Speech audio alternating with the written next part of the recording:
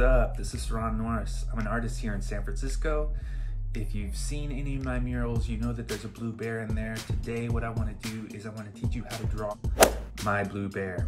All you're gonna need is you're gonna need a piece of paper, you're gonna need a pencil, and you're gonna need an ink pen, and then you should be ready to go. All right, let's do this. Hello everyone.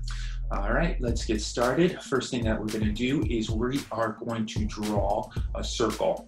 Now, this circle that we're about to draw, this circle needs to be very light. Now, I'm going to draw with this red color because I want this circle to be so light, very, very light, because what it comes down to it is that you have an ink pen, and that's how you present your art to the world, not this pencil. This pencil should be something that you should be free with. You should be able to make mistakes.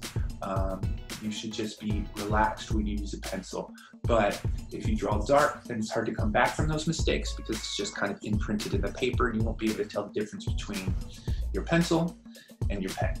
So give me a nice dark circle, or I mean a nice light circle, sorry, right here. Now what I want to do is I want to draw my blue bear, but I want to draw my blue bear in 3/4 perspective. So that means head slightly turned. So that means that one eye is going to be closer than the other, and it's going to have a little bit of perspective. So what I want to do is I want to trick myself that this flat circle right here actually is not flat. It is actually round. So I'm going to make this curve right here. Clean it up a little bit. What that does is now starts to create this illusion that this circle is not so flat. Now I'm going to make another circle or a line here. This line is going to go over the circle. This is going to be the eye line of the character. So I'm going to make the eye line. That line is exactly where I want my bear's eyes. So he's kind of looking a little bit up. So now we have this little circle, and now this circle actually looks like it has some kind of depth and shape to it. What I'm going to do is my bear kind of has a little bit of contour to his face, so I'm going to go ahead right here, and I'm going to make this little dash down here like that. And he, of course, has this little kind of thing that comes out at the side too, so I'm going to kind of make this little move right there.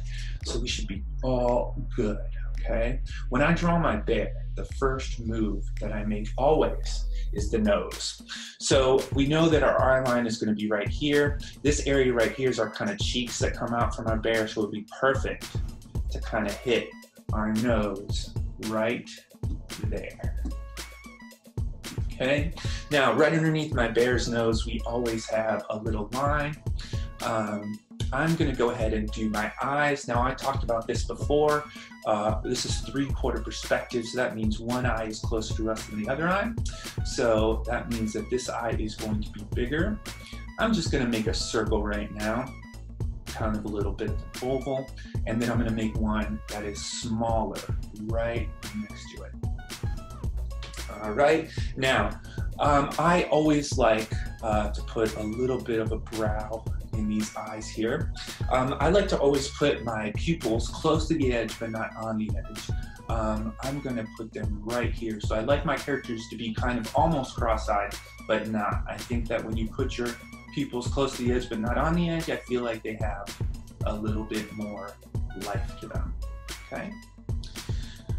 I'm going to put a little bit of a highlight in my nose. I like that. It kind of adds a little bit of balance. Now, I'm going to do one big ear because this ear is, of course, closer to me. And then I'm going to do one small ear because this ear is further away. Now, right now, my dude could be looking awfully sad, but I'm not going to do that. What I want to do is I want to do it happy because we have enough sad things going on right now in my life. So I'm going to make happy. So I'm going to come up here. I'm going to make this dude really happy. I'm going to come and kind of come real close to my nose. You want to make sure that that mouth isn't far away from that nose because the nose is so big. So I'm going to make a nice smiley face. We've been doing these smiley faces since we were children. That shouldn't be hard for anyone. I'm actually going to kind of bend it a little bit closer. I really like it close to the nose. I really like it close to the nose. I have a long brush there. I am going to open this mouth right here and show a little teeth and of course a little tongue. You can go crazy and do that if you want, or you can just keep it simple. Okay, so now we have our happy bear. I feel that's an awfully high smile. So what I want to do is I want to make sure that that high smile makes sense. So what I want to do is I know that that smile is going to push up those cheeks and it's going to push up that bottom eyelid. So I really want to kind of put those bottom eyelids covered up there to kind of really make that brow thing, the high cheek smile, make sense. Okay, now this is what I want to do. All the information that I need is now down on the piece of paper. All the hard work is done. What I'm going to do is I'm going to change my color, because now this is an opportunity to really kind of refine your drawing. This is when you grab your ink pen. Now I'm going to go get myself on a fresh layer. Hopefully you drew very light. I'm going to open up this layer right here, and I am going to start to refine this character. I'm going to start out with drawing this black line, get this nice big shapes done first, which is the nose. This is going to be a big black area. I suggest you grab a bigger marker to kind of fill in an area like this, just so it doesn't take forever, especially if you're using like a small ink pen. You're going to need to kind of have a small fine point ink pen when you do this kind of stuff, just because you know, cartoons aren't really drawn all that big, so you want to be able to kind of draw nuanced things and small little lines and stuff like that. So you want to try to have a series of markers from different sizes, so you can kind of be a little bit more efficient with your drawing. I'm going to go ahead and do the eyes. Now I brought those bottom eyelids up, so I'm going to bring those bottom eyelids up.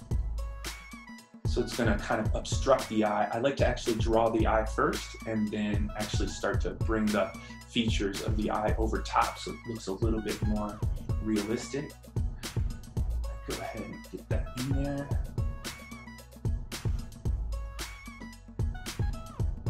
Okay. Now, what I want to do is the eyes. I actually kind of have a little bit of these eyes kind of covered up from my bottom eyelids. So I'm going to go ahead and make my pupils in there. I always have like the light blue eyes in my bear, just because I like the idea of having it, just that light in his eyes just really makes him a lot more attractive. So I always make sure that I have that space in the eyes to kind of put that blue. I always like to do highlights inside the eyes, just because it's all about balance. You know, you look at the eyeball and you see the blue in the eye, and then it goes straight to that white dot, and then it goes straight to that white highlight in the nose. So it's all about balance. When they look at your character, you need to look at the whole character, not just some object that kind of stands out. So it asks the viewer to look at everything. So I like those highlights in there. Okay, I'm going to go ahead with the smile. Got that high smile. Could probably amp that up a little bit. Now, I like to kind of overshoot my lines, especially when I'm inking, but only when I'm inking on the computer, because the computer has recourse. When you're drawing, you'd be spending on paper, you'd spend a lot of time erasing. So ignore my overshooting lines. It's just how I tend to draw on the computer. I am going to kind of come down here and give myself a mouth here. I'm going to kind of shorten the teeth a little bit, not that much. And I'm going to give myself a nice tongue right here. This is a nice big black area, so this is the time where you get your nice thick black marker. And get all that in there. All right, now I like to kind of, just as a sense of style, I always have this kind of like little line that goes over top of my eyes, and then I kind of have it kind of the head, and then it goes back up again for the brow. Don't ask me why, just like that. I'm going to kind of come out with my cheeks. This one's going to be pointy because it's 3/4 perspective, and we're kind of seeing it from that angle. And then this is going to be kind of back the head. All that's going to kind of coalesce down in that bottom area right here. Okay, I am going to do my ears. I feel like when you're inking, this is an opportunity to kind of change your mind on things. So I'm going to kind of move my other ear a little bit, make it a little bit smaller. All right, there we go. Now, I always I don't care. This is just my preferable style, but I always like to make sure that I increase the thickness of the outline of the character. I don't want to mess with inside the lines, but I always feel that if you're insecure about your lines in terms of them being maybe not clean enough, or you don't like the style of them, kind of having a thicker outline just around the outside will immediately kind of fix a lot of those problems. I forget that I'm on a Cintiq, and when I'm on a Cintiq, you have the opportunity to erase without actually having to flip your, ooh, I just lost my color, without having to flip your eraser like in the iPad. So I've been working on the iPad a lot. I just have to remember that I have this advantage here with the Cintiq. I am just going to do a nice thick outline around here. And I am done. Now, what you want to do after you inked all that up, of course this is going to be inked with probably a thicker marker, probably the same marker maybe that you used to blacken out this tongue. Now what you want to do is, now you have this really beautiful ink drawing, you just basically want to erase all that pencil. So you just have this nice inked blue bear. I'm actually, since we have time, I'm actually going to just maybe add a little color to this. So my blue bear, of course, is going to be blue. I have the paint color, but I don't think I've ever really looked up the PMS color, but I could. I'm probably just gonna draw this nice line right here. And I probably could do, oops, that's pretty bad. We don't want that to happen. I probably can color this thing here.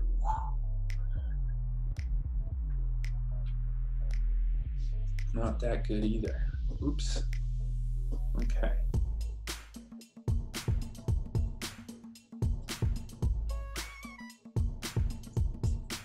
Okay, let me color this thing here. Okay, I'm gonna thicken up my marker, not that thick. I'm of course gonna go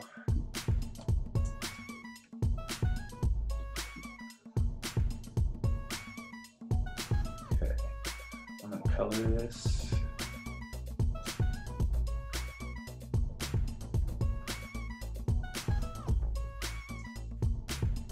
Now, I like to color on the layer above. I don't want to ever, below, I don't ever really want to mess with my line art, but you are not a computer, so you don't really have that luxury.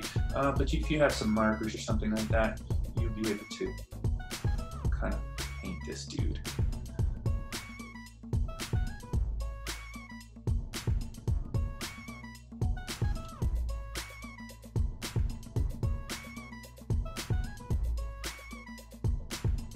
Now, especially with 3/4 perspective character, you always have an opportunity to probably put a little bit of shading on there, an opportunity to kind of make your character look like it's a little bit more grounded in reality, that has a little bit more perspective and depth to it.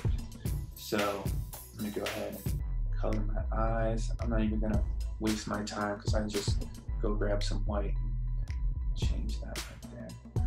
Back to blue. A big brush.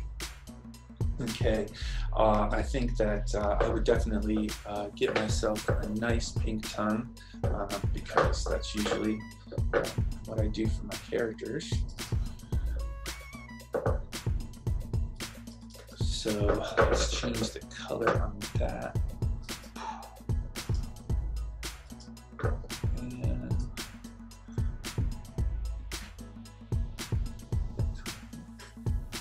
All right, so boom. Okay, that's it. I would love to see everybody's versions of my blue bear. Please send them to me on Twitter or Instagram. I'd love to see them. Thank you so much. We're going to be posting stuff soon. Stay safe, everyone.